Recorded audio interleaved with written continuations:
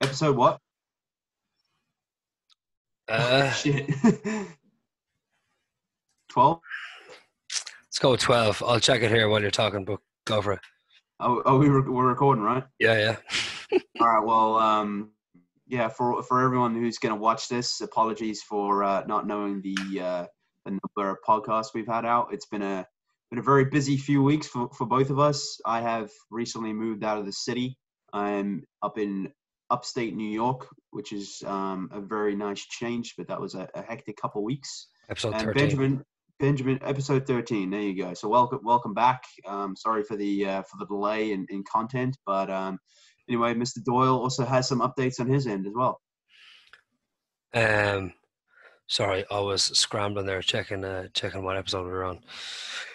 We've 3 new subscribers, so shout out to the 3 new subscribers. I won't say anyone's names just in case, but I hadn't been on I have a YouTube. feeling that's Overtime Heroics, the writing group that I write Could be. for. Yeah, Yeah, could be. a lot of them had asked recently what the channel was. So shout out to the boys for the support. But Hello, gents. yeah. Anyway, Doyle, give us a breakdown Um, there. Good to see your ugly mug again. yeah. So I've had a great couple of weeks. Well, a stressful enough couple of weeks, but subsequently a great couple of weeks after the fact. I gave my notice into work, so I've been with the same company for 6 years, which was tricky because I'm really good mates with my boss, really good mates with a lot of the team and stuff. So um, it was a stressful enough kind of a period, but um, it's done with now. I have another job I'm starting on the 1st of October, which I'm excited about, and that obviously means that I have another 7.5 weeks off. So I'm enjoying the hell out of life. The weather's been sick here. Well, for Irish standards, it's been very nice, like 22, 23, which is hot enough in Dublin. You remember. So I've Oh, just been. it's that's sweltering in Dublin, Yeah, but that's hot. it's not a dry heat. Like it's a very Yeah, very hot heat when it gets past 20 degrees Celsius, which is what 75 Fahrenheit for our yeah. American viewers. Yeah, it gets warm, but yeah, we've had a mix. We've had either it's been blazing hot, but we had a storm last week that actually had the power out for a few days. Fuck. Yeah, it was bad. There was tons of trees down, like tons of what are they called? The power lines, sorry. Yeah. Trees came down on top of them.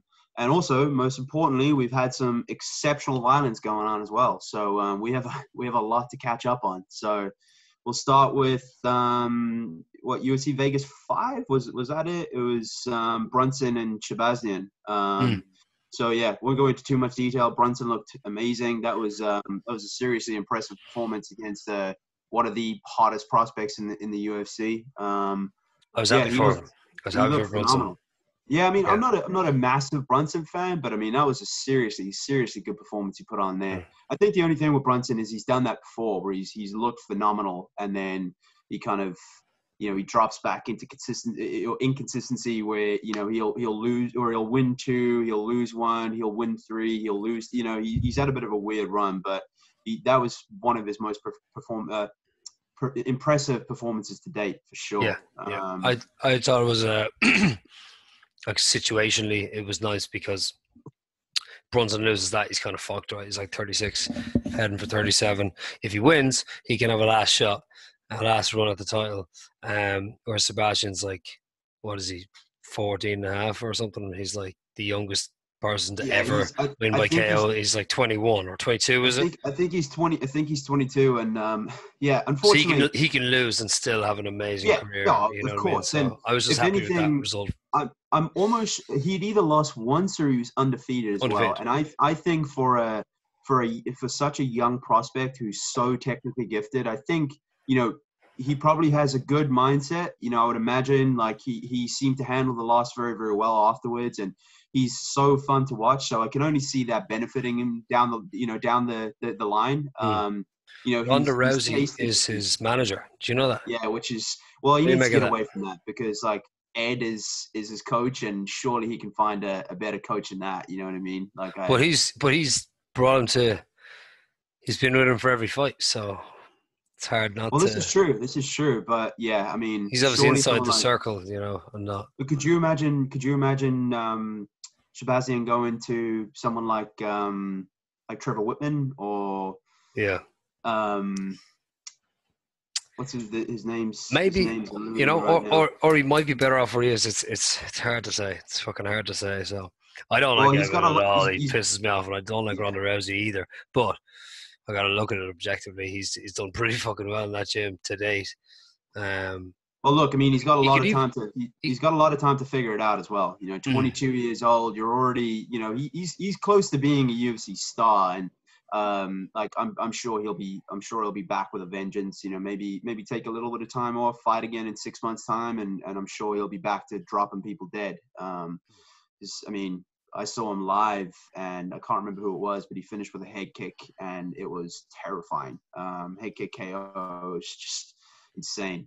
If I may be completely off on that, but I'm almost sure I saw him live, and he beat the shit out of someone. So anyway, then we had Luque, who put on another incredible performance. Like, man, he looks so good, and also, as we just chatted about, like, he's only 28, yeah, which is crazy. So I love the look he's of got to get Luke.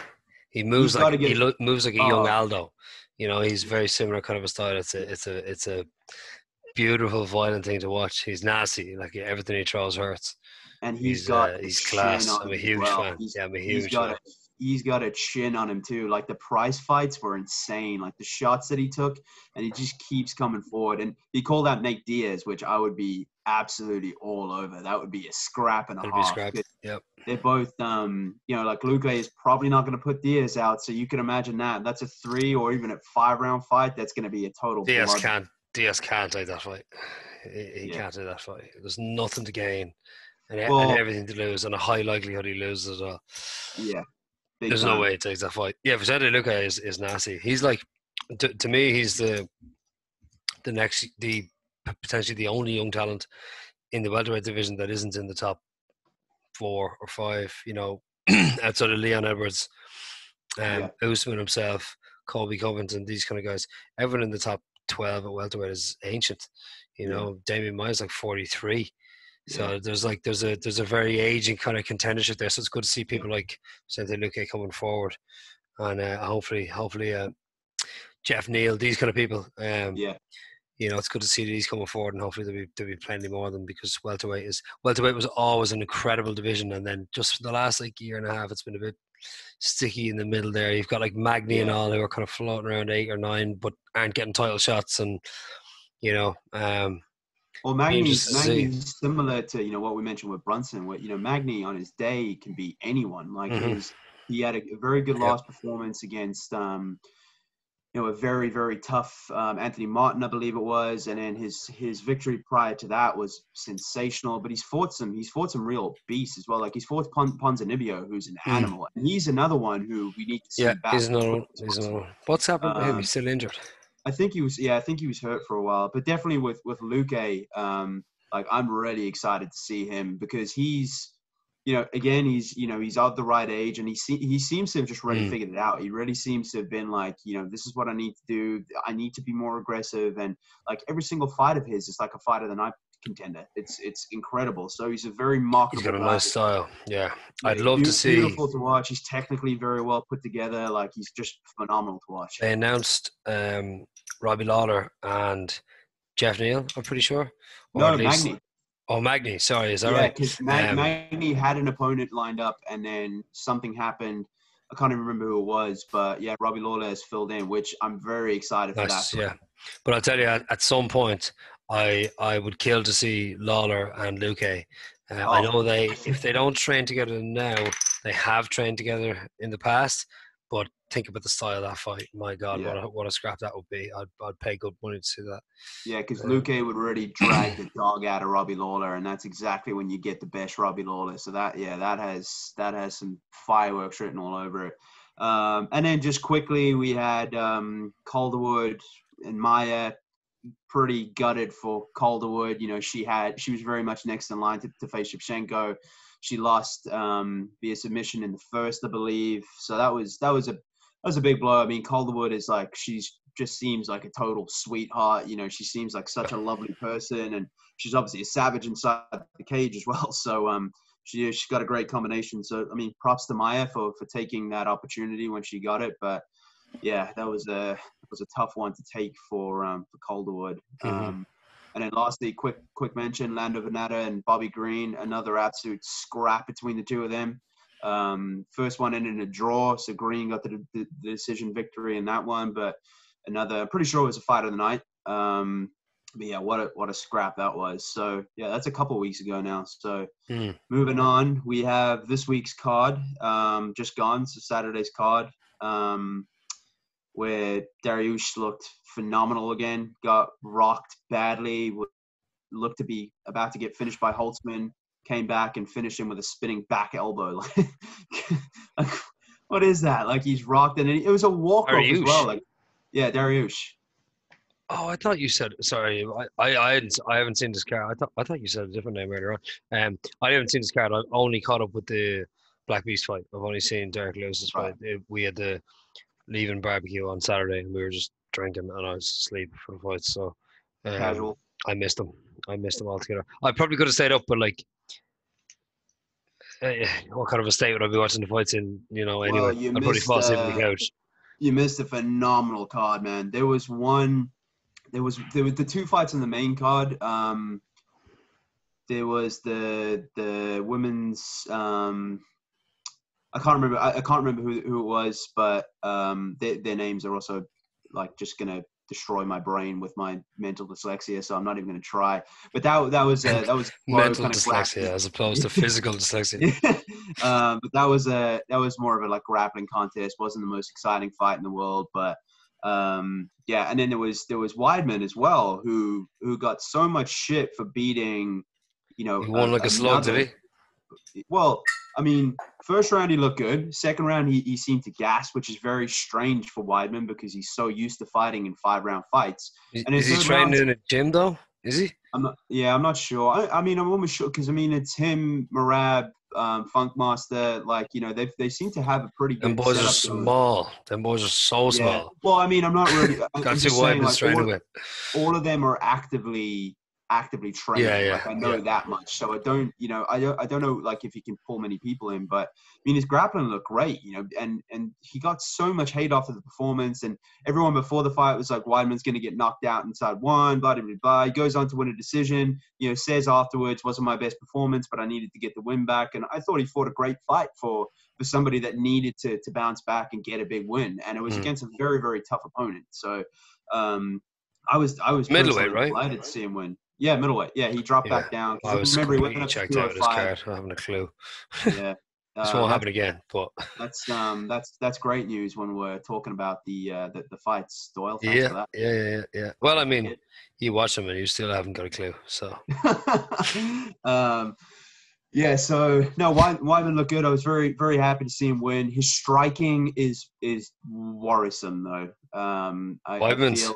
Yeah, he's got to be a bit gunshot though. I mean, how many times has he been blasted into outer space? There definitely is that.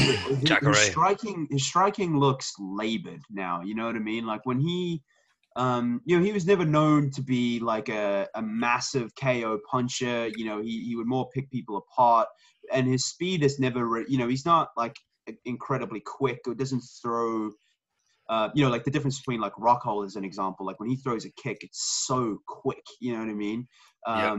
As opposed to Weidman, who just his striking looks, it just looks slow, you know, and that's my fear for him at middleweight because I mean, a slow striker against Israel Adesanya, like, could you imagine? Like that's not going well, you know. That's just if he gets there. He's got a long way to go. He's got a long way to go to get to Izzy. I think that's very much his you know, his hope. I don't think he gets it personally, but we'll see. You know, this might give him the confidence that he needs to bounce back. Stranger things have happened. Better. Well, yeah, exactly. And he defensively looked a lot better. His head movement was a lot better. Head movement. Speaking of strange things, see, Corey Anderson got signed by Bellator after the UFC have willingly released him from his contract. Very. The fuck do you make of that? Strange. I feel it's a good move on his part. You know, I don't think he's ever going to be a champion in the UFC. So why not? He probably will at least fight for a title in Bellator. I don't know what Ryan the Bader. competition is there at the moment. Like I admittedly haven't really followed much about Bellator over the years. That's great considering we're talking about the fights now. Well, we're not talking about Bellator fights, are we? We're talking about We're talking about mixed martial arts fights.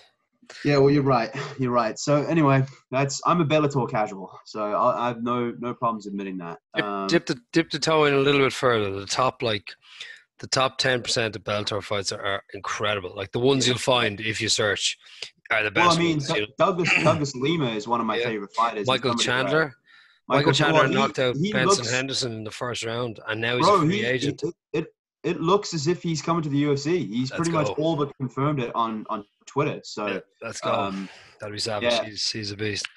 That lightweight division doesn't really need anyone else, though, does it? It's already so stacked, and then you add him to the mix. It's insane. I have a theory on. D had a theory, and shout out to D Money. And I have a theory on the whole Corey Anderson. Now, maybe we're both reading into this a little bit too much, but I find it kind of strange that the UFC would just release someone from their contract.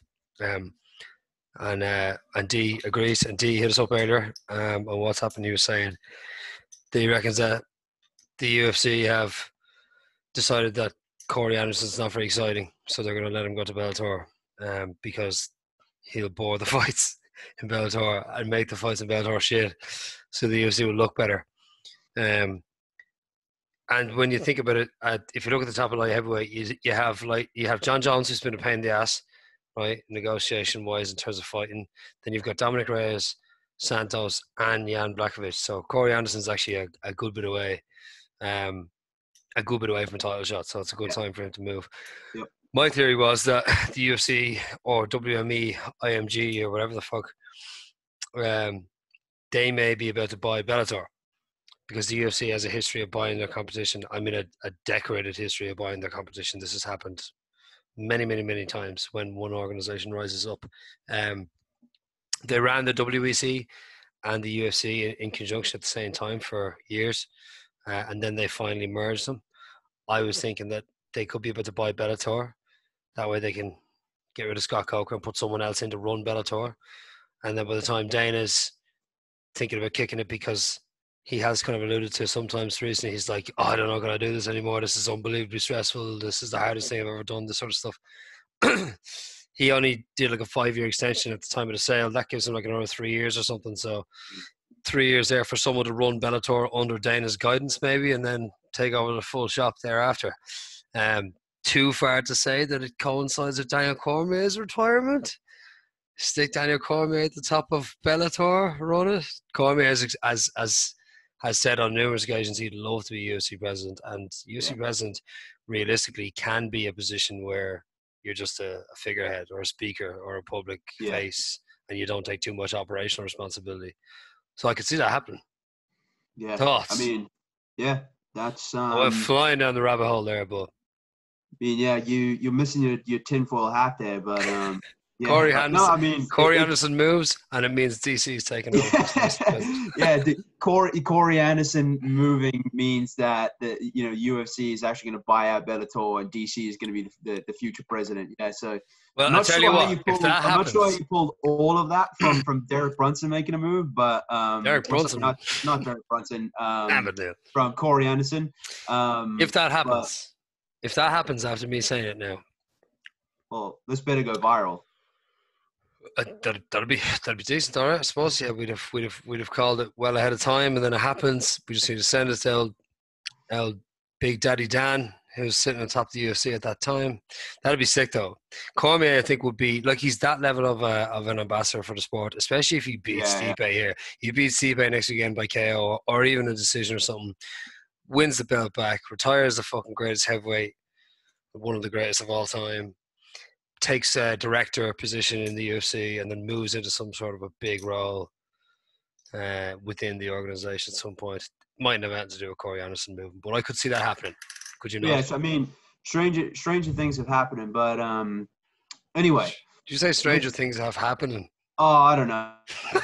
I really don't know anymore. It's been a long couple of weeks, all right? So, Anyway, yeah. So the main event from the weekend, we had Derek Lewis, who is just a national treasure. The guy his commentary is almost more exciting than his fighting at times. But got like, did you hear that? He was like off mic, or he thought he was off mic, and he No, he said didn't. no. He knew he was on mic. He knew You fucking think? damn well. I don't Yeah, know, he did. because he said after, he I was like, watched "Oh, it. is this on?" I watched it. He goes, because man, they count you in and all. They'll have gone to him 3, 2, Yeah.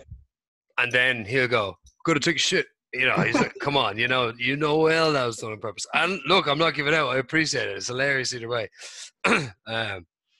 Yeah, Derek Lewis. What's not to like about him? Fuck me now. Poor Alexei Olenek. I felt I felt that Olenek was kind of undersized against Verdum when I saw them up against each other, but he was fine. You know, like the grappling was good. He's very skilled. But when Derek dropped Alexei there, I was like, whoa, that's a way smaller man getting pummeled by a much larger man in Derek Lewis. And but he came in lighter. He said he came in like 250, and that's why he feels so good. He can move around real well. His grappling is very good at that weight. So he says he's never going to fight at 260 again. He's always going to fight at 250. That's for a man that's that size, like he's actually extremely explosive. Like flying knee, flying knee to the overhand right. He's thrown a number of them, recently, and it's like it's bizarre when you see it. It's like, holy shit, he shouldn't be able to do that. You know what I mean? So like, he actually has a lot more athleticism than people give him credit for. But yeah, I mean, I think he plays it down. Yeah. But he's now got the most KOs in UFC history as well. At heavyweight. I mean, he's not a bad record to have. So fun to watch. But yeah, I mean, I still think he struggles against DC and Stipe. But well, I mean, we already know he got dismantled against DC in New York, which I was also live at, which is just fun but disappointing. I was with you. Oh, you were? Yeah, geez, I forgot about that. It would have been the last one we went to together, right? That's nice. Yeah. So anyway, I think I was. No, was it? No. Cejudo and Dillashaw was after that, was it not? That would have been November, and then Cejudo and Dillashaw was like January. Yeah, I think you're right. I'm trying to see who else is up there. Like who else is in contention for most KOs in heavyweight history? Because Ngannou's got JDS, Ngannou. They've got to be Kane. Stipe's got to be there. Kane's got to be probably there. That's got to be a seriously some list. That's got to be a competitive fucking list. But I can't seem to find it here. But whatever. Sorry, man. What were we saying there? Were we moving on? No, so I was gonna get into this week's card. So we'll start from is the four fight set. This is the first pay-per-view that I'm gonna miss in like 6 years because I'm going to Loud this weekend. Cycling to Loud. Of all the fucking reasons to miss a UFC fight card, you're going to Loud. I'm going to Carlingford Lake, Carlingford Loch or whatever. So we're going to get out in the water, do some fishing, drink some pints with food, because you are no longer able to get a pint in this country unless you get food. Have you heard of all this shit? It's the same here, yeah. Is it the same there? Yeah, it's the same. There's some places in town have a €9 rule or something where you have to buy at least €9 worth of food.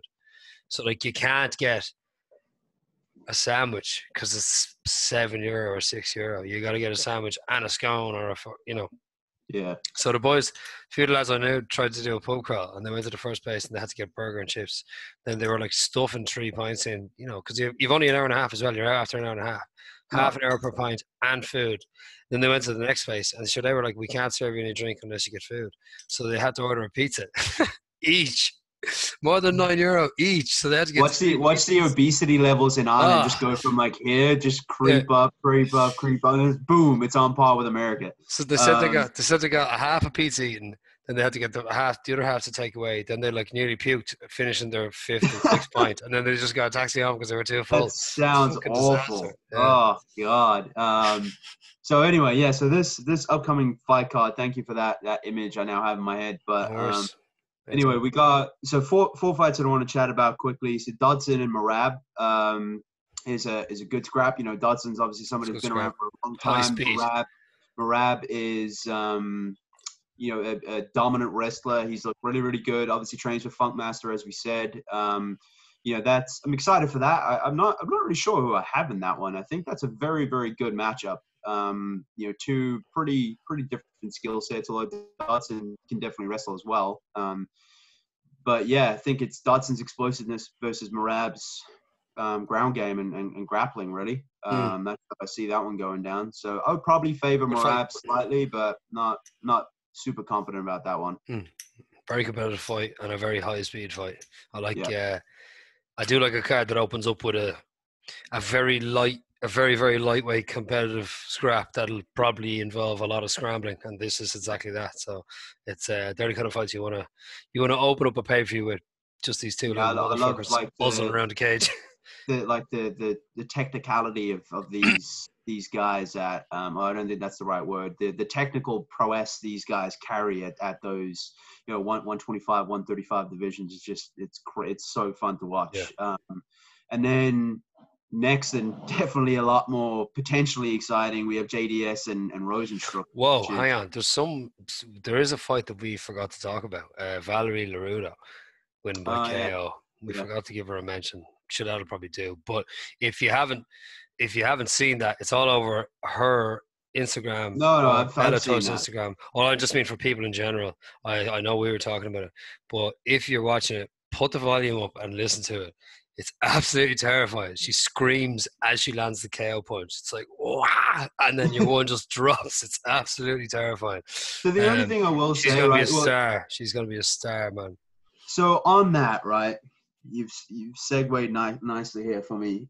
I'm not 100% sure. I think there's a lot of hype around her. I think she's obviously she's pretty much like a supermodel that happens to be a very, very, very good fighter.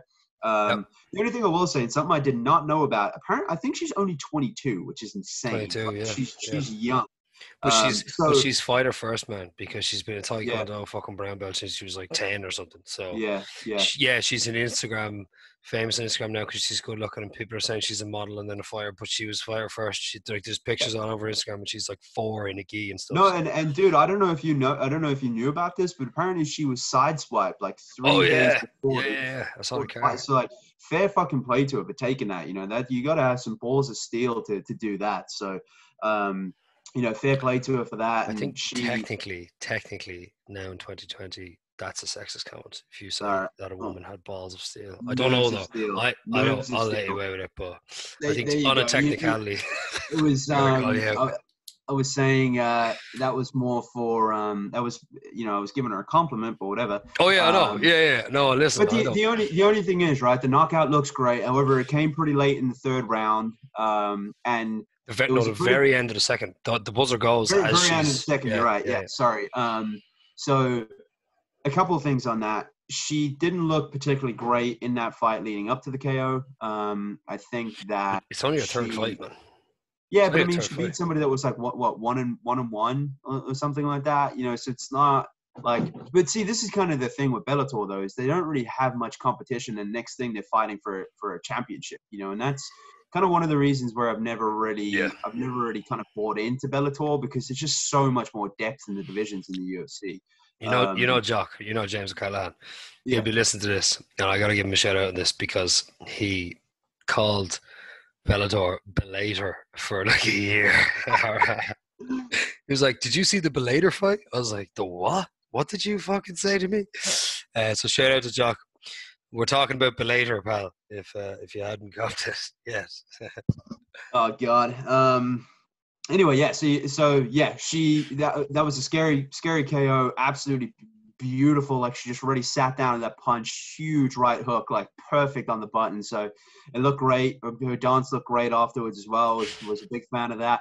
I thought it was weird because she went obviously from extreme aggression. After she did the KO, she was like, fucking run around just screaming, and then she just went into this little dance. I was like, whoa, what a flip.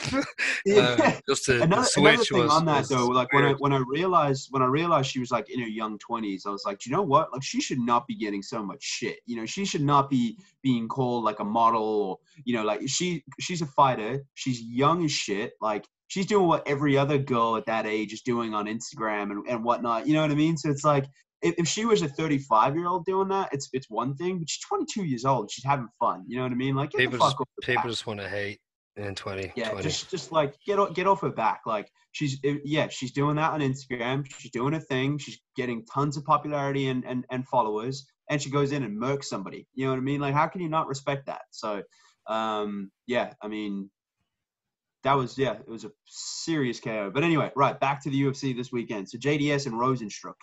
Very excited for that one. I think Rosenstruck is going to catch another body. That's my yeah, maybe. If he hadn't have been bodied by Francis Ngannou, body bagged, let's say, I'd be very confident that. But you never know how someone comes back from getting killed like that. Yeah. I don't know if he's JDS has the boxing and the power as well to really hurt him. So great scrap. Great scrap. Really good stylistic fight. Very, very excited for that one. I'm gonna stick with Rosenstruck. I think Rosenstruck will finish him. I'm not sure which round. Probably if I was to put money on it, I think the second. I think he probably hurts him late in the first and then finishes it out in early in the second round. I just think, you know, the way he was murdering people up until being murdered himself by Francis. You know, I think that's not going to go away. You know what I mean? He still carries crazy power. You know, as you mentioned previously, he's a seriously well-experienced kickboxer, you know, with a lot of technical ability. So if he's a little bit tighter on his defensive game and doesn't allow himself to get hit, I think he's a bad matchup for JDS. Yeah, I pretty much wholeheartedly agree with every word that came out of your mouth on that one. I see it the exact same way. Yeah, but what age is JDS? He's got to be like 36, 37 now. Yeah, he's got to be getting there, right? Maybe even older. The heavyweight division is old. Everybody. Yeah, but I mean, that's always 38, is he? Junior's 36. Junior's 36. Ngannou's 33. Yeah. Yeah, good fight. Sean O'Malley as well. Yeah, we got Sean O'Malley and Chito Vera after that, which is a very, very exciting scrap. Also, I mean, our last guest on, Anthony Burchek, you know, talked about training with Chito and said that his grappling and jiu-jitsu is very, very good, which we already know, but, you know, to hear it from someone that's trained with him is very cool. So, I mean, that, again, you know, that's a case of, does O'Malley knock him out in the first round like he's been doing, or, you know, can Chito get him down and you know, and I suppose expose O'Malley's ground game? Which, to be honest, I don't know if it's as bad as people make out. I just think O'Malley is so devastating on the feet that he's just like, well, I don't need to show that part of my game off yet, you know. But I would imagine he's definitely somewhat capable, you know, on the ground, despite being an exceptionally gifted striker. But very excited for that, because that's a real genuine test for O'Malley, you know, a real test. And yeah, I'm really not sure about that one, because I think there's just like an aura that O'Malley carries. You know, so many people hate him, so many people love him, but like he's got that McGregor type attitude and mental psyche where he's just like, I'm better than everyone. Like, I don't care, I'm better than you. You know what I mean? And he seems to carry that confidence into the octagon, and again, he's just knocking people dead. You know, everyone was like, "Oh, Wineland's a terrible test." TV. You know? He's must-see TV. He's must-see TV. Oh yeah, 100%. Yeah, 100%. so it's great to watch. Great to watch, and yeah, I mean, he's obviously a very eccentric character, but you know, despite that, again, he's knocking people dead. He's doing his own thing. Who cares about what he does and says outside of the octagon? He's a monster. So yeah, excited to see that. And you know, it's starting to get real now, because, you know, he's starting to get matchups where it's like, you know, the hype train could get derailed at any moment now, you know, even though I think, I mean, if he gets submitted to something. Still young, right? Even it's like Shabazian can take an L. Yeah, I don't think he's, yeah, 100%. I don't think he's quite as young, isn't he? He's 25, 26 or something like that, right? Mm-hmm, I don't think he's, but yeah, clearly got a bright future. And, you know, that is Edgar and Munoz on this card? No, that's the following week. All right. Yeah, following card. I think that's the main I think event they of the following originally, card. I think they originally were going to put it on the main card of this, but then they moved it again or something like that. I don't know. Yeah, That fight has been wobbled around a few times, but yeah, who else we it's got? been Obviously, other than the main event. they were the three that I wanted to chat about, and then obviously we got, I would prefer to spend some time on Stipe and DC because there's so much riding on that fight for a number of different reasons. Obviously it's the trilogy. It's been coming for a long, long time now. It's taken some time to get this booked. What the last one was like over a year ago now, right? I'm pretty sure. I can't remember when it was, but it's been a long time coming. I, for one, to get into it more.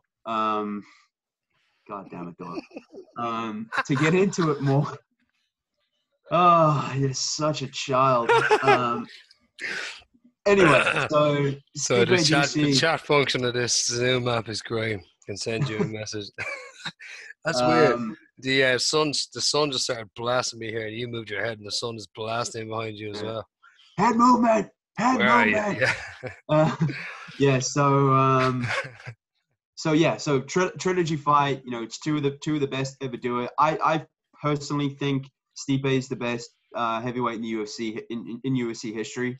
I think without DC I going still think it's through, Kane. I just can't let go of it. look, I would agree with you because But on Kane, merit. on merit, like I think Kane would have beaten everyone if he was fully fit. But I mean, you also have to factor that in with how these fighters have to take care of their bodies. And I know a lot of it wasn't exactly Kane's fault, but at the same time, he seemed to get hurt a lot, and I think some of that has to be a small part of him.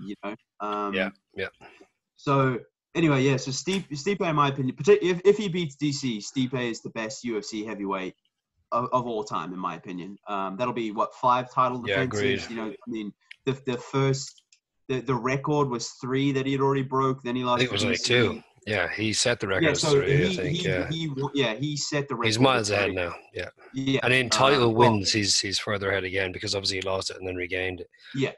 So anyway, I mean, if he's to defend again, particularly against DC, like it moves. But if DC wins, is he the greatest heavyweight ever?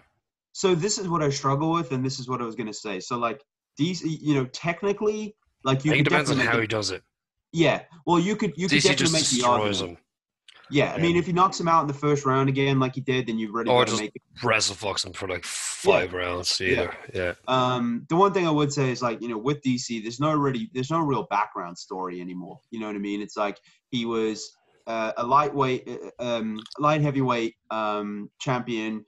Obviously, very controversial. A lot of people don't think he was ever the real light heavyweight champion because Jones is away from the sport. Jones came back and beat him. He then moved up to heavyweight. So, obviously DC started his career in heavyweight, but he's never gone through the UFC rankings, destroy people like Stipe did. Stipe had title, he had a title run, he had that story and he had that, he was knocking people dead, then won his belt against Verdum, finished Verdum in the first round.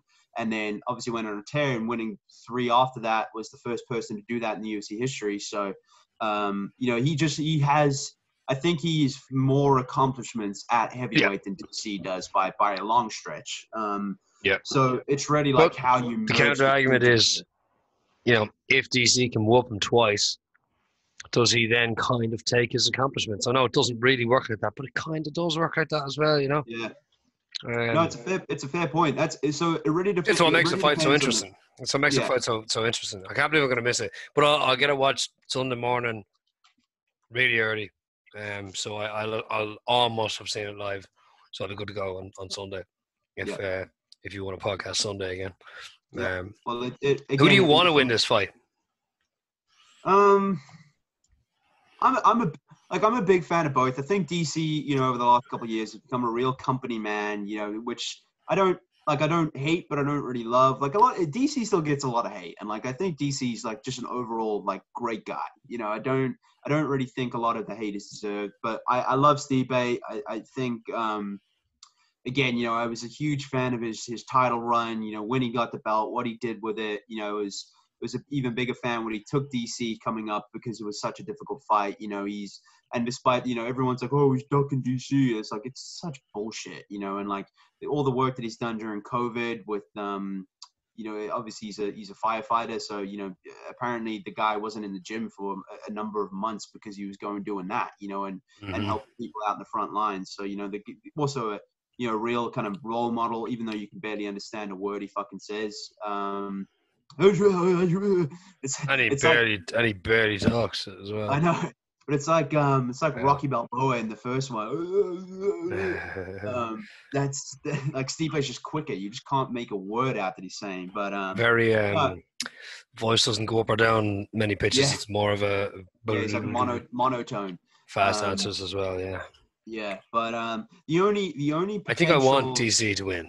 I don't think I've winning the belt in what has been said to be your last fight and then walking away on top with the belt would just be a real dramatic, amazing way to go out. There's been lots of people that have had the belt and then been like, right, I'm retired. But DC has absolutely stacked the pressure on himself and been like, this is my last fight, no matter what.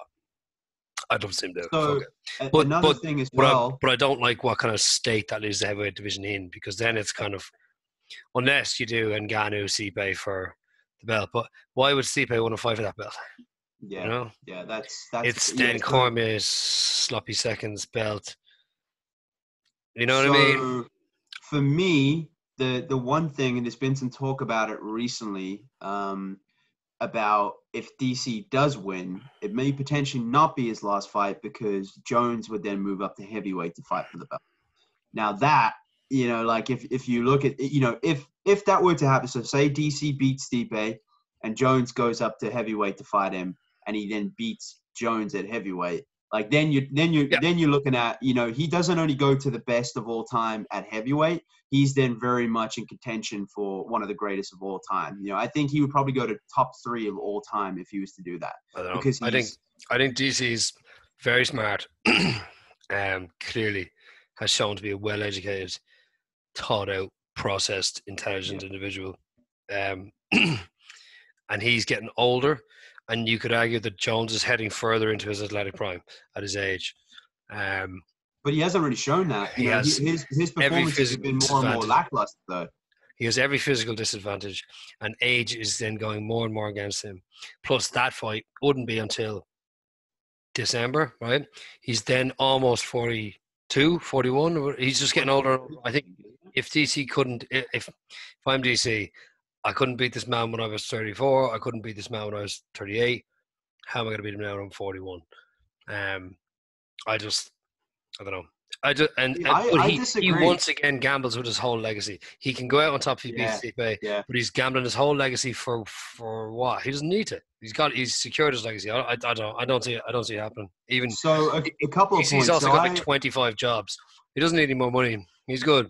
He's set himself completely up. Like he's doing 12 different shows.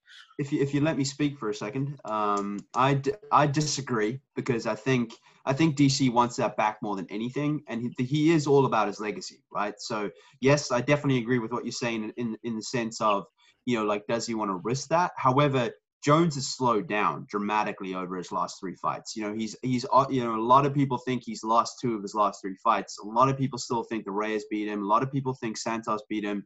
Like he hasn't looked phenomenal, and a lot of people attribute that to the performance enhancement drugs. You know what I mean? Like they say, there has been a drastic drop off. Now I don't really think that's related, but I think if the way that Jones finished DC with the head kick and brutal ground and pound, like I can't really see that happening. And Jones has also come out and said in public that he's given more respect to DC at heavyweight than anyone he's ever mentioned before in an interview and stuff. He said like, I don't know if that's a good move for me. He was like, DC's a much different challenge at heavyweight. Well, another huge reason I don't think this fight goes ahead is, why the hell would the UFC want to, now that Jones has been a pain in the ass about money, give him the heavyweight title and give him the most leverage of all time when he has 2 titles? Well, because that is the business. That is like a multi-million dollar. Doesn't matter. It's a lose-lose from a succession plan perspective. Cormier wins, he steps away with the belt, and John Jones's legacy is ruined. So not ruined, but they lose star power with him. Jones wins. He has too much leverage, and then he starts costing too much money, and he's already publicly given the UFC the worst bloody image ever. So I don't think the company's behind this fight. As much as Dana may be, I don't think the company will be behind the fight, and I just don't think Cormier needs to take it. I don't know. I don't think so. That's a very good point. Very good point. Yeah, I suppose it leaves them in a tricky spot, especially if Cormier wins, and it's like, right, fuck, now what are we left with? Yeah. Stipe's lost, Jones lost. There are two champions, and then the boy who bet them all is retired. Like, you don't think the UFC is too happy about Cejudo being retired right now, do you? Yeah. You know, that's why they're trying to separate themselves from him. You know, Dana won't even talk about him. He's retired, you know. Like, that's what they're trying to do. It's just, let's see. I'd like to see it, but I don't want to get my hopes up. Yeah, no, that's a very good point. Yeah, from a business perspective, it doesn't really make a huge amount of sense. I think from a fan perspective, it makes all the sense in the world. But there's a lot riding on it. But or Ngannou. Go on, Cormier. You know what I mean? If you're going to defend your belt once, do it against Ngannou, because you'll wrestle there and probably win. Yeah. You know, well, I mean, that's probably a better matchup for him than Jones. Yeah. So if you're going to have one more, do it against Ngannou, because that'll sell too. Ngannou's terrified, but he should be able to win with wrestling. You know, if I'm Cormier and I want one more for whatever reason, that I'd lean. Strange to say, I'd lean towards Ngannou before anyone else, but. Imagine picking Ngannou. You have a choice to who to fight next, and you choose Ngannou because you're what the fuck? It just goes to show how terrifying John Jones is. Not as physically threatening, but a tougher fight than Ngannou, who's the most terrifying man of all time. But oh yeah, definitely. It's he's fucking It's it's interesting. I mean, the only thing is, you know, it's like all of these, you know, the lighter divisions have so much depth. You know, and I really hope over the next few years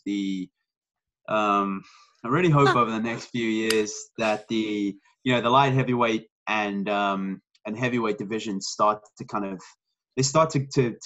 get a bit deeper in terms of the competition. You know what I mean? It's got too reliant on, you know, 3 or 4 people, you know, I mean, look at the trilogy, for example. There's been no one really else, you know what I mean? Like, there hasn't been any pure, like, I think they should. Contenders. I just think it's rarer to get men that are that size, right? And women that are 145.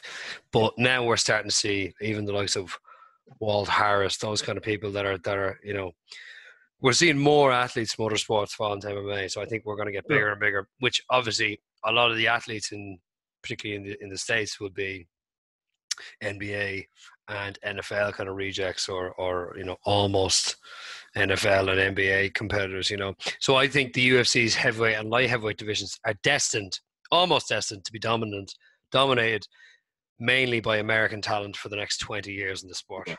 And that's my thinking behind it. But anyway, I think we've babbled enough today. Good to be back. Apologies for all the delay. I removed myself from technology for a couple of weeks, which is great.